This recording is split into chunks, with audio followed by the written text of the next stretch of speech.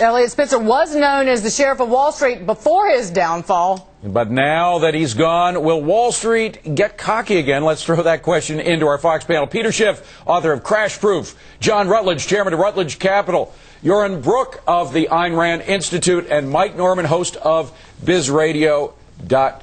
Biz Radio Network. Also, Eric Desenhall is with us as well. I wouldn't forget about you, Eric. John, though, first to you. Wall Street was kind of licking its chops for the past couple of days because of all that it was put through by Elliot Spitzer. But are they doing that too early? They still got a very hard-driving Democrat in office as governor.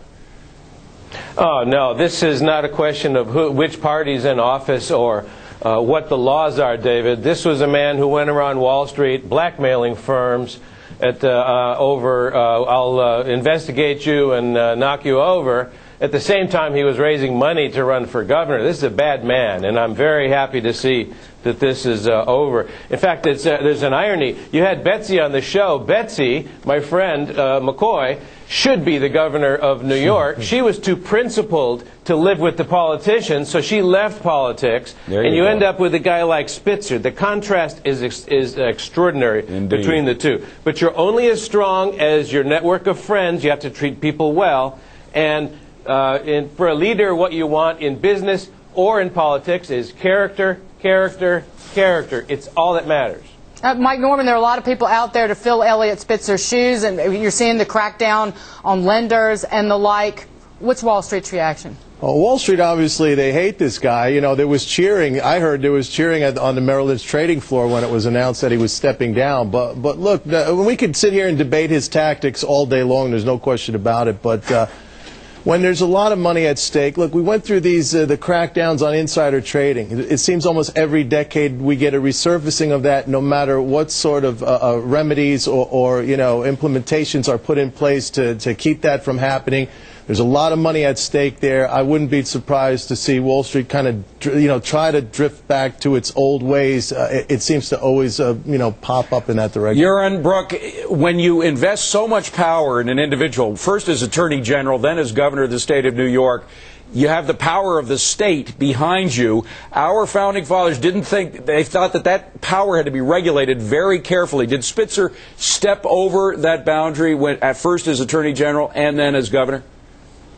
Absolutely. I mean, he's not the sheriff of Wall Street. He's a bandit of Wall Street. I mean, this guy was a thug who intimidated corporations, intimidated individuals into doing his bidding, using the Martin Act, which is, I think, an unconstitutional New York law that allows these attorney generals to blackmail businesses into changing their behavior.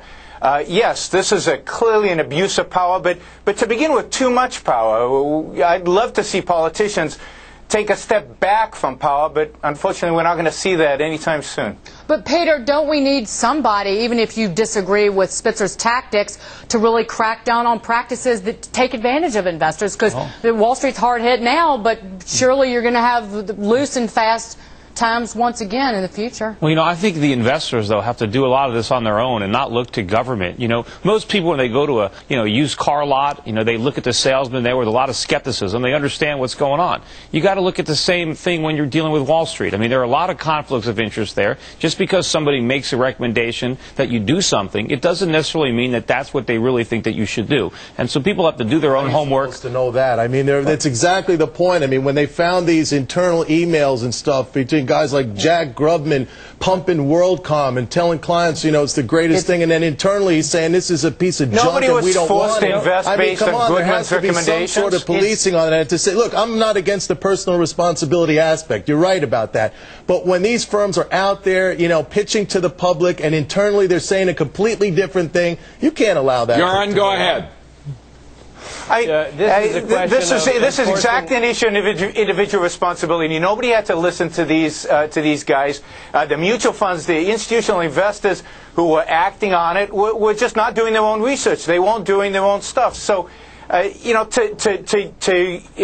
use an attorney general to go after these things is absurd. Now, when fraud is committed, prove fraud, but Spitzer never proved fraud.